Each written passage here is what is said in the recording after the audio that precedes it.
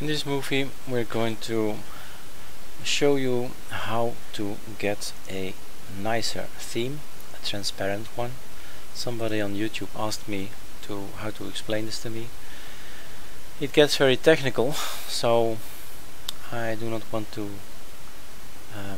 prolong the movie by telling a lot of technical stuff, which is interesting, but there is an easy solution. Let's do that one first.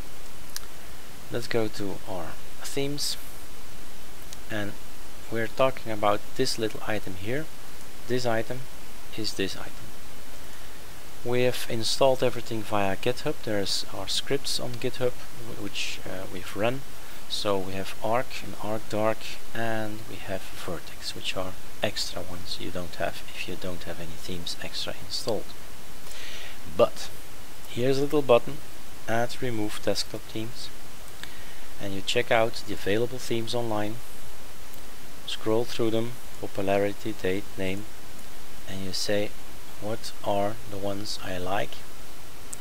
And sometimes the screenshot is not fair, so you have to take a guess what it is. But here we have something we want: minty transparent. That's what we were looking for, transparent theme.